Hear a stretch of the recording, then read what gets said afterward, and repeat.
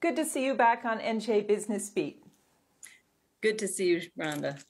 As you probably know, Republicans want to see more money returned to taxpayers. So I guess the question is, how did you settle on that $900 million for the new anchor program? And was there any consideration to increase money going back to taxpayers?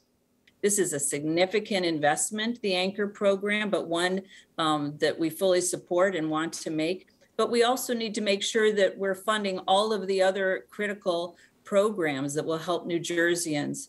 Almost 90% of our budget every year of our expenditure goes back out into the communities and towns and schools throughout the state. So this money is out there working in our communities. And we want to make sure that we've got those resources available, that we had tax relief available, and that we're able to keep a safe surplus amount, and also utilize some funds to be able to pay off some of our more expensive debt and avoid taking on new debt. So there is, the governor's proposed over $1 billion in additional debt avoidance for the coming year and defeasance. So that has saved the state already hundreds of millions of dollars in what we've been able to avoid so far with this recent budget. I have heard some disappointment from the business community about a lack of funding as they see it to make things more affordable. There's been some concern about the payment into the unemployment insurance fund to replenish that.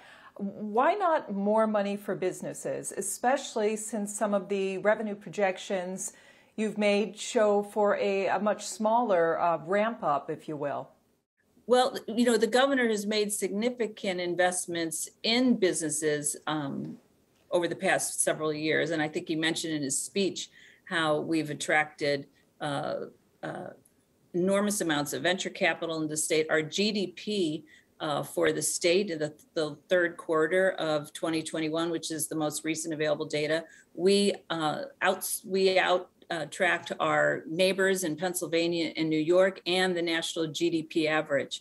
So we want to continue supporting businesses. I know there's been talk about the unemployment insurance fund as a potential use for some of our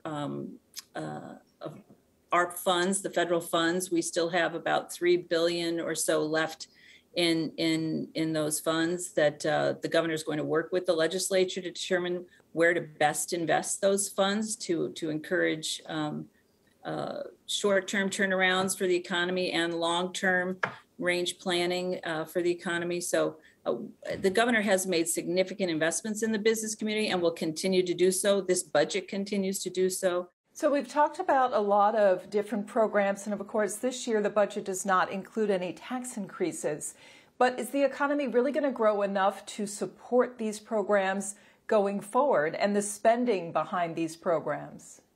Well, a lot of the investments we've made, especially when we've utilized the federal funds, has been with an eye towards investing in one-time expenditures that will not set us up for a long-term obligation. Because, as you know, these funds are available right now, but they won't be available in the future. So the way we invest them has to be done in, you know, a way that does not leave us on the hook to continue having to support a long-range program into the future. Well, listen, it's been great doing some number crunching with you and getting some of the inside details on how the budget was put together. Thank you so much for your time. Thank you. Thank you. Have a good weekend. Thanks for watching. For more clips and episodes of NJ Business Beat, subscribe to the NJ Spotlight News YouTube channel.